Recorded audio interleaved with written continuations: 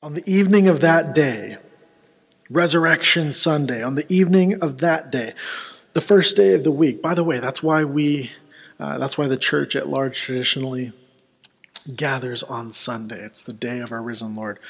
Anyways, on the evening of that day, the first day of the week, the doors being locked where the disciples were for fear of the Jews, Jesus came and stood among them and said to them, "Peace be with you."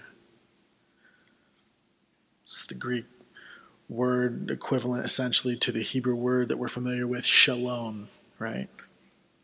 He greets them, shalom, peace be with you.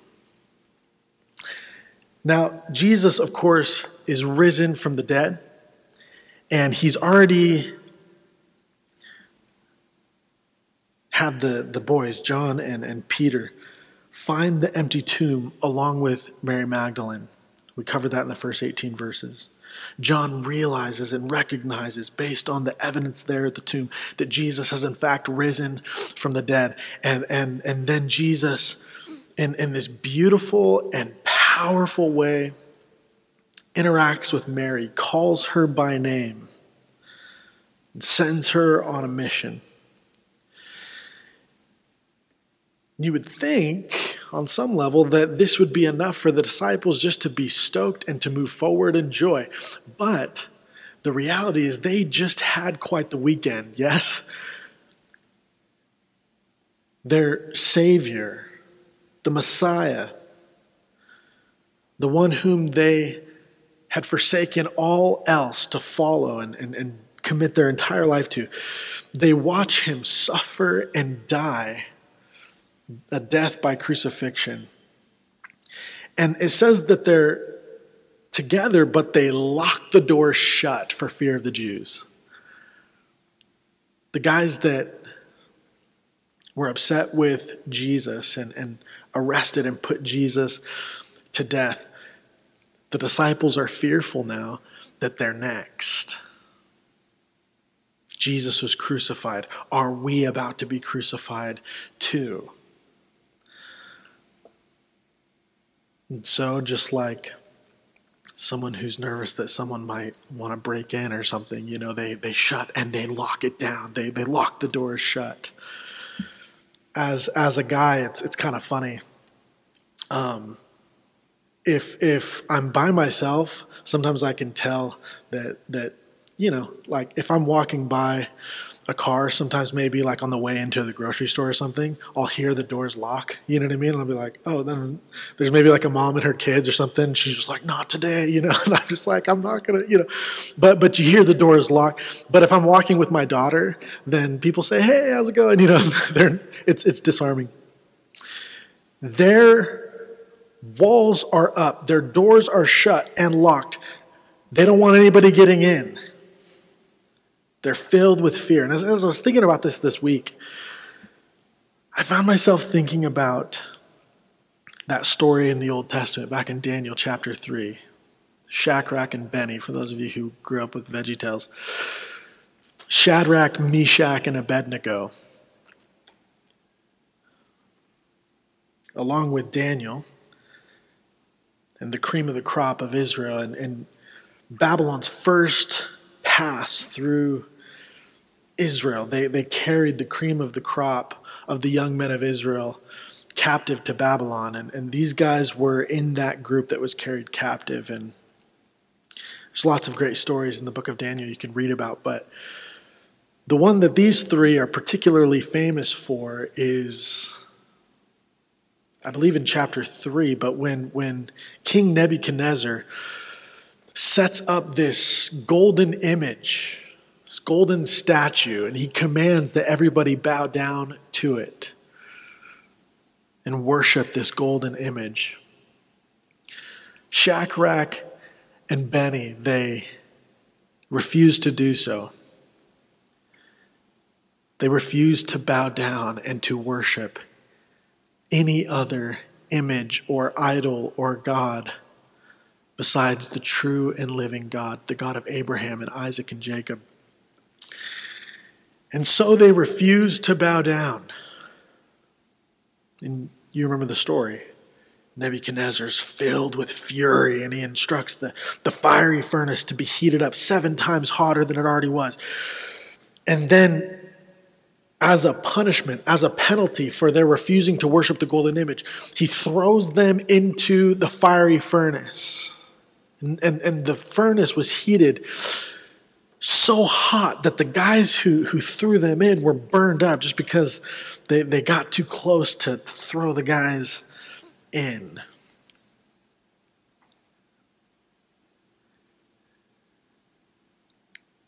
It's a story of great faith, make no mistake about it, on the part of Shadrach and Benny. But I guarantee you, their heart rate was a little higher than normal as they were being thrown into that fiery furnace. How could it not be? It was terrifying, no doubt.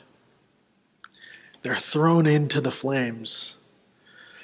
But then it says in Daniel chapter 3, verses 24 and 25, once they're thrown into the fires, it says, then King Nebuchadnezzar was astonished and rose up in haste and declared to his counselors, did we not cast 3 men bound into the fire?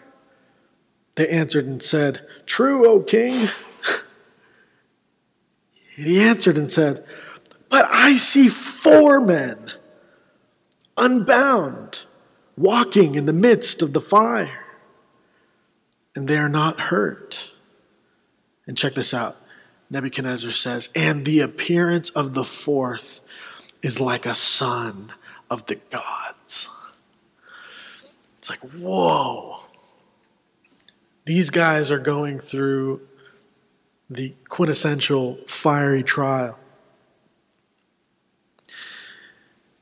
They're thrown into this furnace. But then, one like the son of the gods, in the words of King Nebuchadnezzar, this Babylonian guy,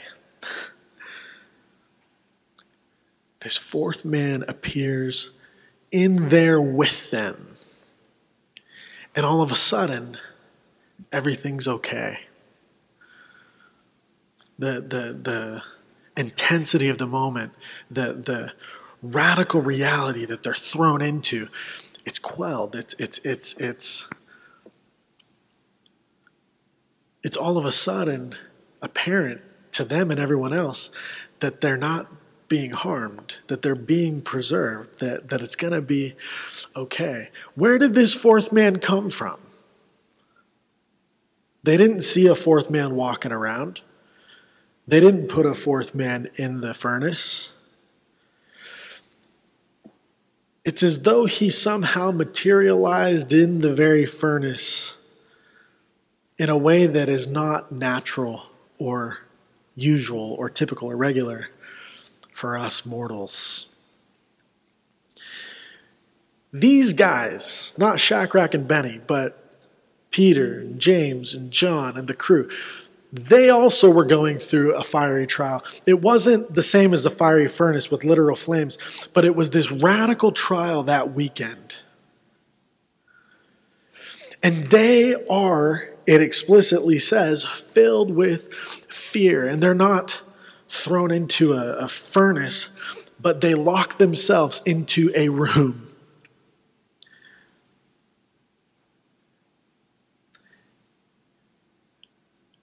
And there is nothing of peace. There is a total presence of fear. But then, one like the son of the gods appears. How did he get there? He didn't knock, they didn't unlock the door and let him in. Evidently, this is an interesting note, evidently, a resurrection body doesn't interact with the material world in just the same way that our material bodies interact with the material world. There's this new dynamic. A resurrection body doesn't interact with the material world in the same way that our current temporal bodies do. And so Jesus materializes within the furnace, within the fear-filled room that has shut doors, locked doors. Perhaps he passes through the walls. It doesn't with incredible detail tell us how this worked, but Jesus is in there. And it says, Jesus came, verse 19, and stood among them. And as I was thinking about all of these things, I just was blessed to consider the reality that Jesus has a way of meeting with me,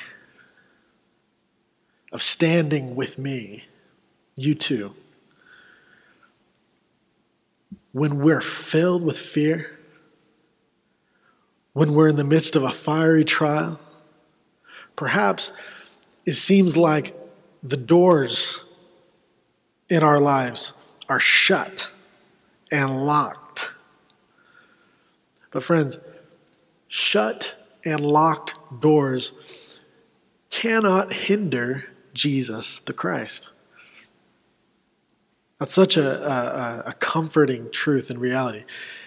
We serve a risen Lord who is able to make a way where there is no way. And as we work our way through this text today, I want to make 3 observations of Jesus. And this is the first. In light of verse 19, Jesus is a way-making Redeemer. He is a way-making Redeemer. Like that song, you are Waymaker, Miracle Worker. He is God. And he is able to make a way where there is no way. There was no way Shadrach and Benny could survive the flames. There was no way someone could get into the locked room that the disciples were in. But that couldn't hinder Jesus. In the book of Daniel or in the book of John, he is able to stand with us, to meet with us. He is able to find a way and make a way where there is no way. When you're in a trial or when you're in a room where the doors are shut and locked and you're filled with fear, he sees you and he cares. And he's at work. You might not realize how he's manifesting himself yet. But for those of us who love him and are called by him, he's working all things, even the fiery trials. He's working all things. Like we say, you make all things work together for my good. Romans 8. He's a way-making Redeemer. So I want to reiterate one of the points I made last week. And that is, because he lives, we can believe boldly. We can believe boldly. In the first 18 verses, we see Mary Magdalene. We talked about this last week. She sees that the stone has been rolled away, and she immediately jumps to the conclusion that somebody must have taken away the body.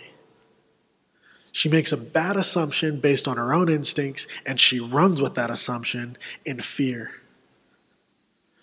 But with the eyes of faith, and this is so much easier said than done. I'm preaching to myself. Sometimes I can see something that seems troubling.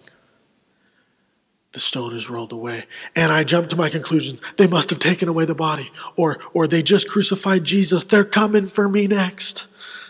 And I can run with it. Mary literally ran with it and went and told the guys.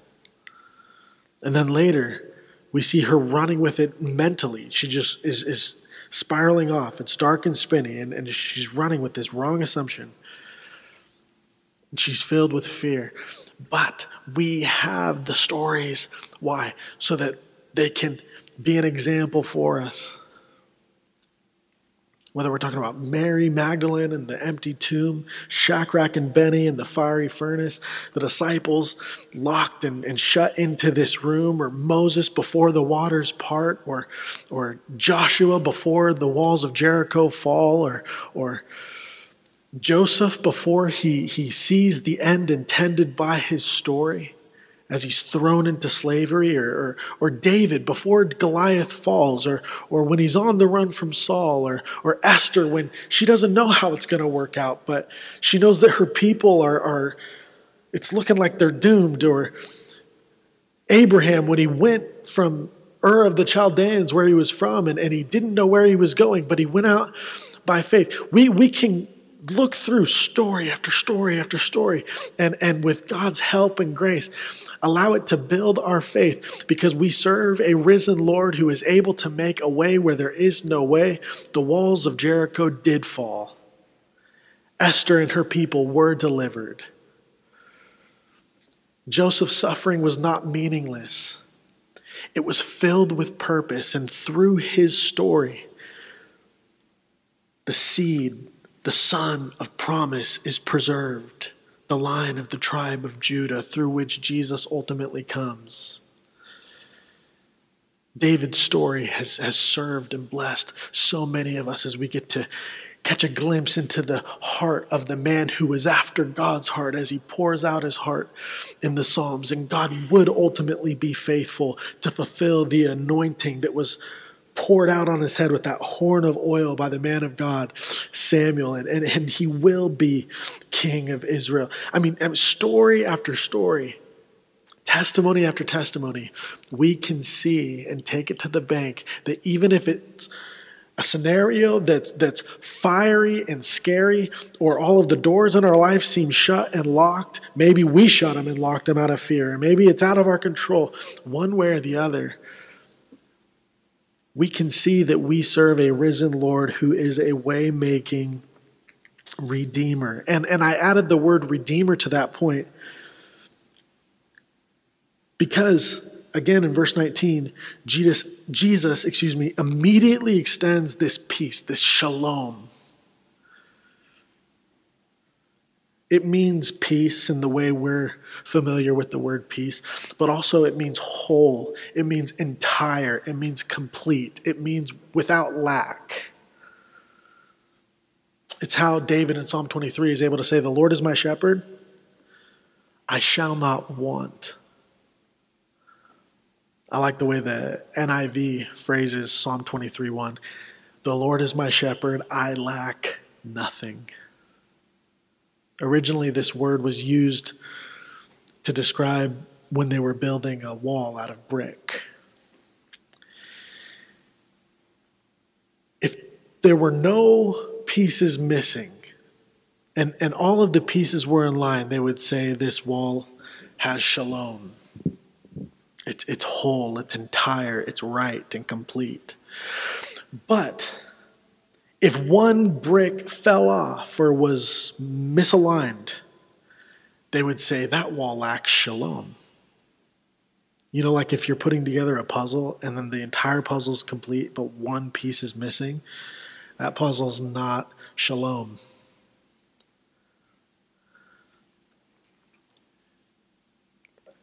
Isaiah 53, verse 5 says, "He was pierced for our transgressions. He was crushed for our iniquities. Upon him was the chastisement that brought us shalom," that brought us peace. "And with his wounds we are healed." We are made whole. Because of sin, because of the fall, we are all broken and not at shalom. There's a hole in the soul of every man, as it has been said. We're not entire. We're lacking. We're wanting. We're needy. We're damned.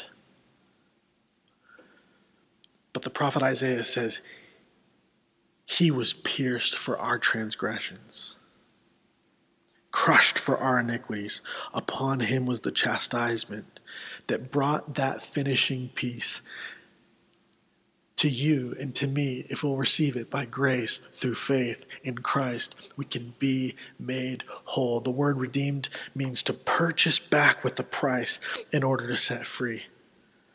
He's a way-making Redeemer who can triumphantly show up as a risen king, proclaiming shalom to his people.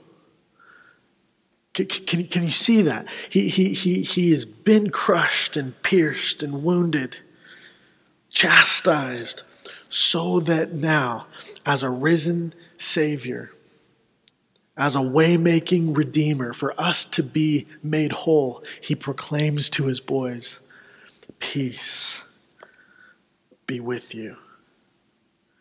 And this was a common greeting in those days, but we know that it's more than just a common greeting in its usage here, because John repeats it again in verse 21. Peace be with you. He's saying, hey, no, you got to understand. Jesus is proclaiming shalom. He's made a way for us to be made whole. He's a way-making Redeemer. Number 2, he's a wounded healer. Number 2, he's a wounded healer, verses 20 and 21. Verse 20, when he had said this, he showed them his hands, bearing the scars and the wounds, having been nailed to the cross through his hands. And he showed them his side, which was pierced through with a spear, so that the executioners could verify that he was truly dead. So when he says, peace be with you, then he showed them his hands and his side. And then the disciples were glad when they saw the Lord. They're filled with joy. They were previously filled with fear. Shadrach and Benny, we're getting thrown into a fiery furnace, and this is scary. But then one like the Son of the gods materializes in the furnace, and all of a sudden it's all good. Jesus, the Son of God, appears with them in their midst, proclaiming shalom, and all of a sudden the fear is gone like darkness flees when you flip the switch, and the light of the joy and gladness of God, the joy of the Lord, the joy that comes with Christ, fills that room that was previously filled with fear. And they were glad when they saw the Lord. Verse 21, Jesus said to them again, peace be with you. As the Father has sent me, even so I am sending you. He's a wounded healer. One significant note here is that by revealing himself to them, he's giving them the assurance that he really is risen. They're eyewitnesses to the resurrection. That's very significant. We all as believers don't need to see with our eyes in order to believe.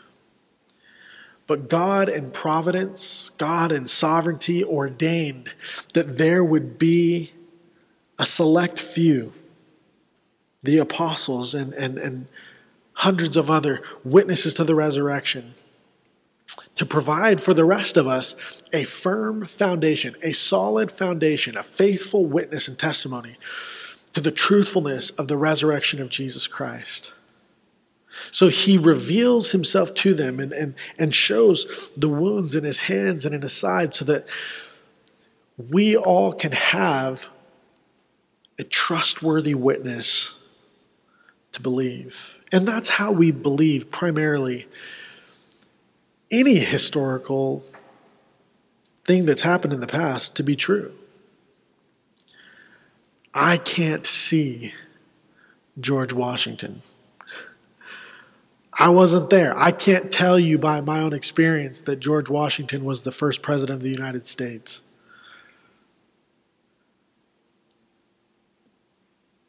We often hear people talk about science and I need you to prove to me the truthfulness of the Bible and the gospel of Jesus using the scientific method, but that's nonsensical. I've mentioned this in the past, but it bears repeating. The scientific method requires that something be measurable, testable, observable, repeatable, right? You have your idea. You test it. You observe the results. You repeat that for consistency and so forth, and therefore make your conclusions based on the data. But nobody does that in a court of law, because you can't run things that happened through that sort of process. What you need is evidence, and there is perhaps nothing more powerful in a court of law than eyewitnesses and multiple corroborating eyewitnesses. And so God wanted there to be multiple corroborating eyewitnesses to the resurrection. And so he reveals himself to them in this way. That's very significant. I wanted to cover that base. Can't hit everything, otherwise we'd still be in chapter 2, but that one's worth highlighting for a moment. We have a faithful witness and testimony to the resurrection of Jesus Christ. But also, like I said, he's a wounded healer. And this is just good in terms of application. When I'm thinking about this story, I'm thinking about these guys. They're fearful and locking themselves in this room. They don't need a new teaching or philosophy or program or resource. They need him. And as I consider that, the reality sets in to my soul and my spirit. Whatever I'm going through, whatever fiery trial, whatever shut and locked door, all any of us are ever truly in need of is him. And sometimes that's hard to see, and other times it's plain to see. But the reality is true regardless, that all any of us ever truly need is him. And if we have him, if we know him, if the Lord is my shepherd, I lack nothing. I shall not want. And so he doesn't come in there with 3 points that start with P. He doesn't give them a bunch of weapons to fight the opposition. He doesn't give them philosophy or resources or whatever. They need him. And so he gives them himself. Not only does he give them himself, but he's real with them. He shows them his wounds. He could have just showed them himself. He could have covered them up. That's what most of us do typically. We're all wounded people in one way or another, but we typically don't lead with that. And that, in a lot of ways, is a good thing most of the time. But there is a time and a place to let people see your wounds. Jesus understood that his story of pain would be their story of hope. Let me say that again. Jesus understood that his story of pain would become their story of hope, their story of victory. His cross would become something we want to wear around our neck, place on our Bibles, put up in our churches.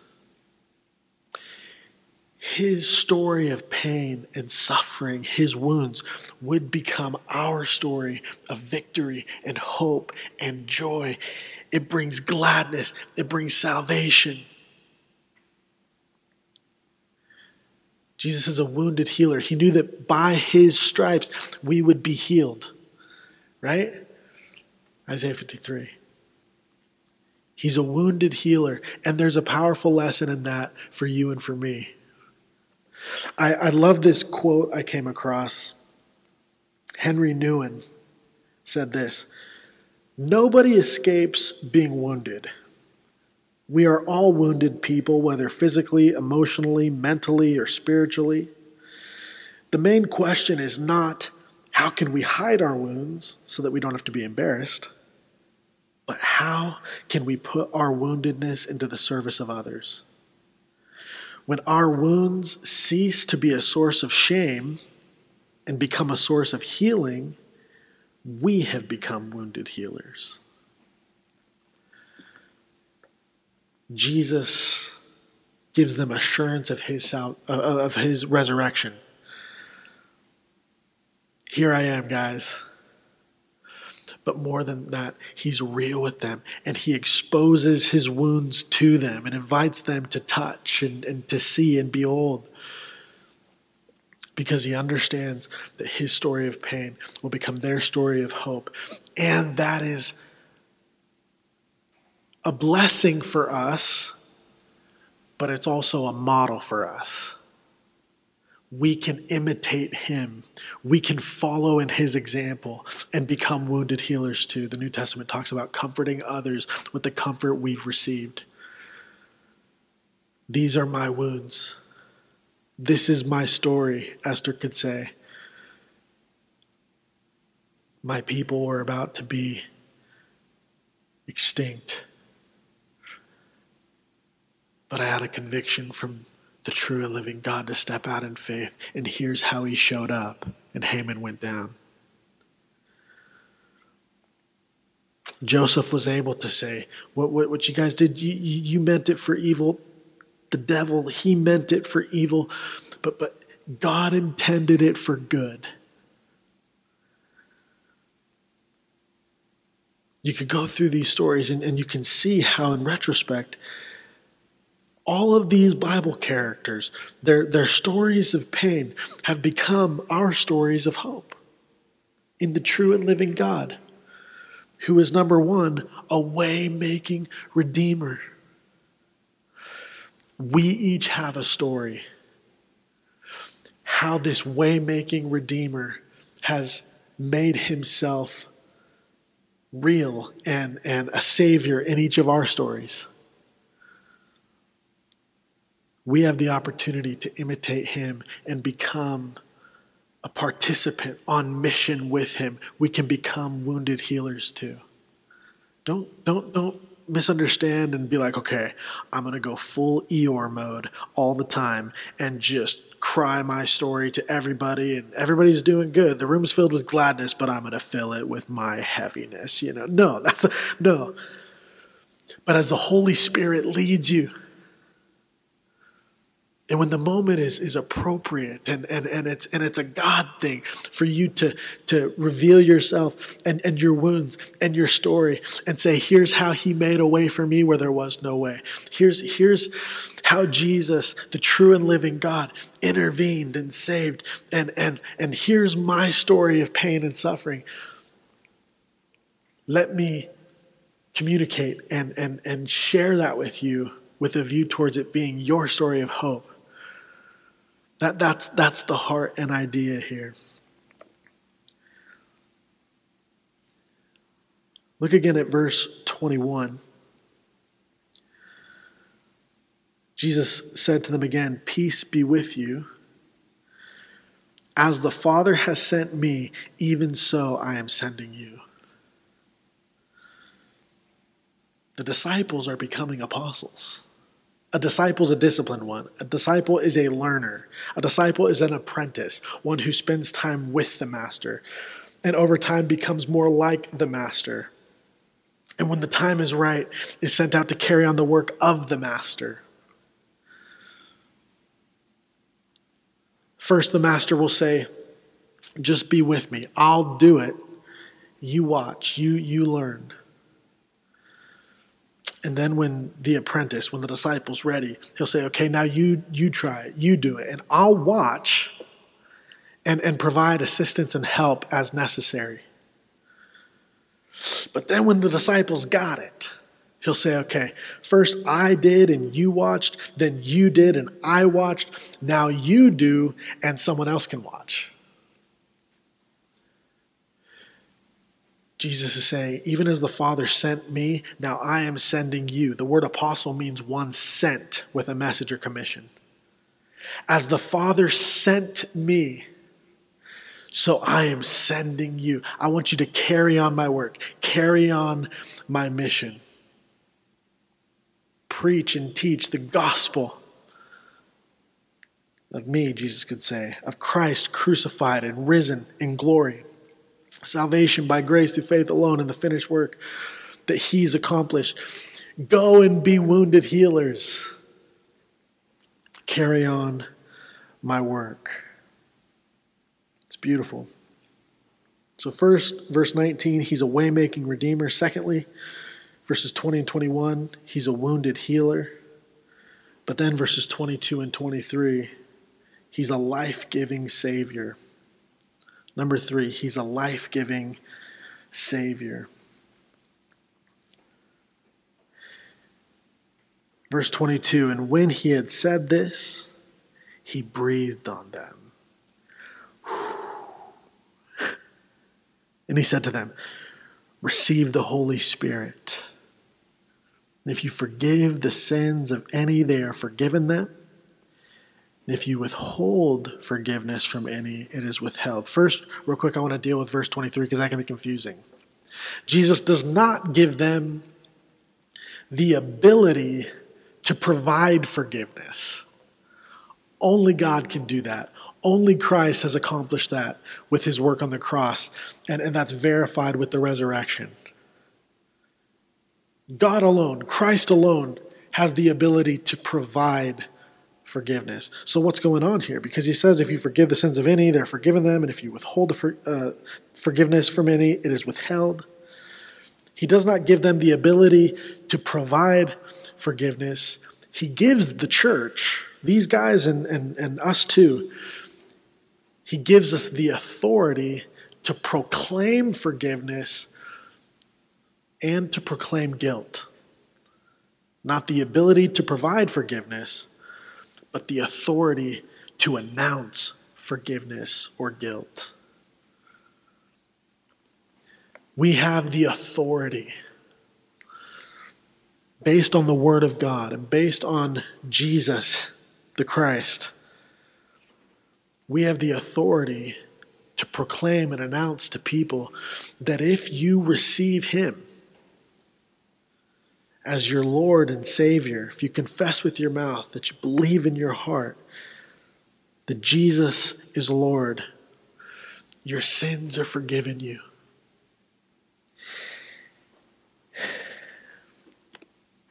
On the flip side of the coin, if I can find it, I think it was John chapter 8. I don't think I made it. Oh yeah, I did. John 8:24, Jesus says, unless you believe that I am he, you will die in your sins. Jesus is very straightforward. Unless you believe that I am he, you will die in your sins. Now he's giving us the authority to communicate that truth too. If you reject Jesus, do not believe that he is who he says he is, then you will die in your sins. Forgiveness is withheld. And it will be withheld. This is the idea here. And what I love about this, a couple things. One, it's a really cool thing to understand that I can speak not with my own authority, but I can speak authoritatively standing on the authority of Jesus and the Word of God. I can with confidence and love speak the truth. And when the Holy Spirit's leading me and carrying me along to communicate the reality and result of sin, it can lead someone to salvation.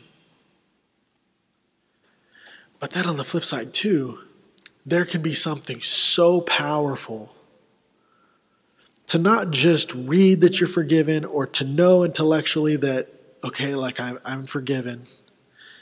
But sometimes you still feel dirty, or sometimes you still feel condemnation that's not from God. And there are times when it is so powerful to have somebody proclaim over you. Have you ever had this happen? Somebody proclaims over you, put your name in the blank. They could say to me, Jake, you're forgiven. You're perfectly forgiven and loved. I've had that happen, and it's a powerful thing to hear somebody with an audible voice and love in their heart say, no, there's no more condemnation for those of us who are in Christ. You are perfectly forgiven. And for them to say that, not with a wishful thinking kind of a countenance and tone, but with authority based on the Word of God. Authoritatively, Jake, you're forgiven. Perfectly and completely, thoroughly, you are forgiven. Your sins are washed white like snow because of the blood of Jesus Christ. That is a gift Jesus is enabling his guys in his church to give to people. We can say to people, if you believe in Jesus Christ, you're forgiven. That's really, really cool. But to back it up, when Jesus is saying, peace be with you, as the Father sent me, I'm sending you, verse 22, when he had said this, it says he breathed on them. This is new creation language. This is new life language. This is regeneration language. New creation. New life. He breathed on them. We've seen that before. Let me just read to you from Ezekiel 37. It says, the hand of the Lord was upon me, and he brought me out in the spirit of the Lord. Ezekiel 37:1. And set me down in the middle of a valley, and it was full of bones. And he led me, the prophet, around among this valley full of bones. And behold, there were very many on the surface of the valley. And behold, they were very dry. And he said to me, Son of man, can these bones live? I said, oh, Lord God, you know. Then he said to me, prophesy over these bones and say to them, O dry bones, hear the word of the Lord. Thus says the Lord to these bones, behold, I will cause breath to enter you, and you shall live. And I will lay sinews, tendons upon you, and will cause flesh to come upon you, and cover you with skin, and put breath in you, and you shall live, and you shall know that I am the Lord. And so he prophesies over the bones, and these dead bones live. I love that. I'll put breath in you, and that which is dead will be given new life. New creation, regeneration. You've seen this in Genesis. Genesis 2, verse 4. These are the generations of the heavens and the earth when they were created, in the day that the Lord God made the earth and the heavens, when no bush of the field was yet in the land, and no small plant of the field had yet sprung up, for the Lord God had not caused it to rain on the land, and there was no man to work the ground. And a mist was going up from the land and was watering the whole face of the ground. Then the Lord God formed the man from the dust of the ground and breathed into his nostrils the breath of life. And the man became a living creature. He breathed the breath of life, and the man came to life. New creation. Jesus, when he had said these things, it says he breathed on them and said, receive the Holy Spirit. There's some debate.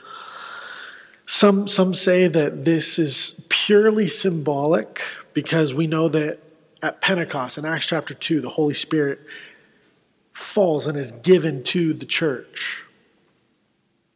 But personally, I don't think it's purely symbolic. I think that if Jesus breathes on you and says, receive the Holy Spirit, I think something happens.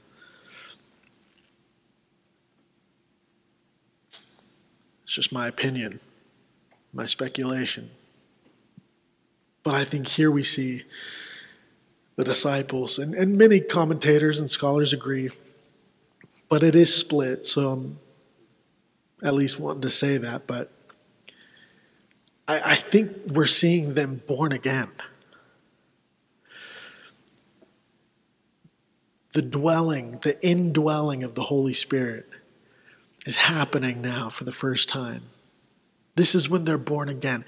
This is when they're given new life. They're becoming this new creation. The New Testament speaks of this new humanity. We're fallen in the first Adam, but then the second Adam comes and makes a way for this new humanity to be brought to life, filled with and led by the Holy Spirit. And in the vernacular of the New Testament, in the verbiage of Ephesians, we're to put off the old man. Or in Romans, when we're baptized, our old man is dead in the burial waters of baptism, right? But then we're lifted up out of the burial waters of baptism to be identified with Christ not only in his death, but in his resurrection. And we're soaking wet. We're brought out of death to walk in the newness of life. We put off the old man, Ephesians says, and we put on the new man, this new humanity, this new life, animated because we've received the breath of life. And just as much as God breathed life into Adam, Jesus is breathing life into his boys. And we have this indwelling relationship now with the Holy Spirit. And then in Acts 2, and again, this is my opinion, but at Pentecost, I think we see then the coming upon power of the Holy Spirit to be witnesses and to do ministry. Ponder that on your own time, but I think this is significant here. Jesus breathes on them and says, receive the Holy Spirit. Just like God gives life to Adam formed out of the dust, or just like life is given. Ezekiel prophesies over the dead bones and they spring to life. Jesus is a life-giving Savior. He breathes life into the disciples and he breathes life into us. I'm so thankful for this reality. Finally, in conclusion, let's read verses beginning in verse 24, and we're just going to march right through. It says, now Thomas was one of the 12, called the twin. He was not with them when Jesus came. So when this story that we've been talking about happened, Thomas was missing. And so the disciples told him, we have seen the Lord. But Thomas said to them, unless I see in his hands the mark of the nails, and place my finger into the mark of the nails, and place my hand into his side, I will never believe. And so he gets the nickname Doubting Thomas. Although I'll say, I don't think he deserves the nickname Doubting Thomas. At least not any more than all of them did. They were all locking themselves in a room fearful. Right? Like, it's not like everybody else is just bold in faith, and then Thomas was the one outlier of fear and doubt. If Thomas is doubting Thomas, then they're all doubting disciples. And truth be told, so are we. right? It says he was the twin, and some have suggested that the twin is unidentified because you and I are the twin. You can put your name in the blank.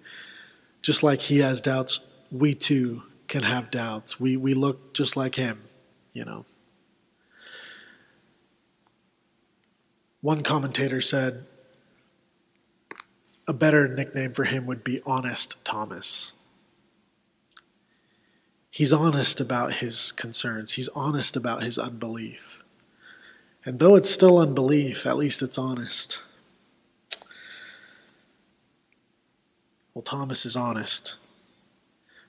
But then 8 days later, and if you're interested in this sort of thing, 8 is the number of new beginnings in the Bible. Everything hits the fan, and God's like, I'm going to flood the earth, but 8 will go onto the ark. You can tease it out and play it out. 8, the number of new beginnings. 8 days later, his disciples were inside again, and Thomas was with them this time. And although the doors were locked, Jesus came and stood among them. Perhaps they were still freaked out that they were going to get arrested and crucified too. Maybe they were like, last time we did this, Jesus showed up, like for Shadrach and Benny. We want to see him show up again. I don't know what their heart was here, but they do the same thing. The doors are locked, and again, Jesus came and stood among them and said, peace be with you. John repeats this another time, emphasizing the shalom Jesus announces over them, pronounces over them.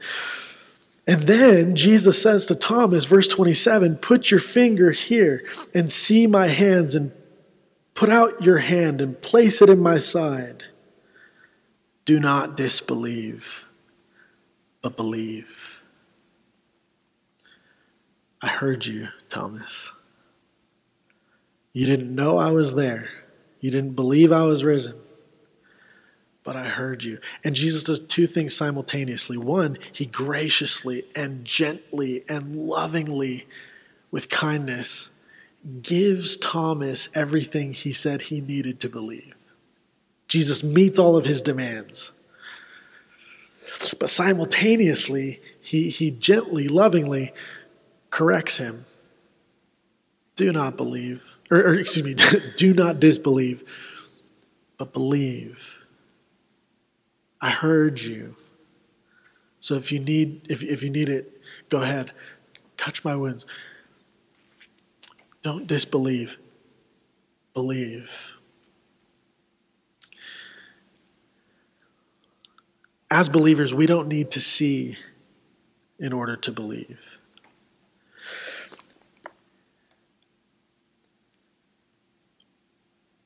But Acts chapter 1 says that in order to be an apostle, it was a requirement that they were a witness to the resurrection.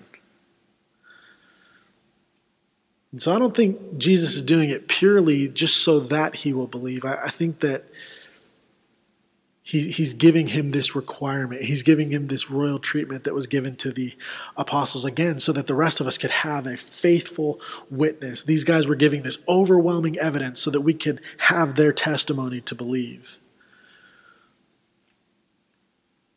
And I think the primary reason Jesus is correcting, is gently rebuking his unbelief, is because the word of the apostles, the witness of the apostles, should be enough. According to Jesus, the witness of the apostles should be enough for us to believe. And John is writing with purpose. We'll get into that in a second, but first, I got to give Thomas some credit here. Thomas answered Jesus, verse 28, my Lord and my God. In this beautiful way, it's like Thomas drops all of his demands. He drops all of his requirements. Some suggest that, well, he must have reached out and touched the wounds, but John doesn't say he did. Based on the text,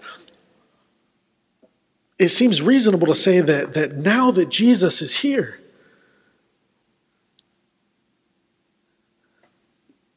his demands went out the window. He sees the Lord. He hears his voice. He sees the wounds. And he doesn't need to reach out and touch them before he says the best answer any of us could ever say. My Lord and my God. This is John's point in recording this story. And this is really the conclusion of the Gospel of John. Chapter 21 is like an epilogue. It's all been driving to the crucifixion and resurrection. And now John presents Thomas' story. Why? So that we can look at him and see his whole ordeal and ultimately come to the same conclusion.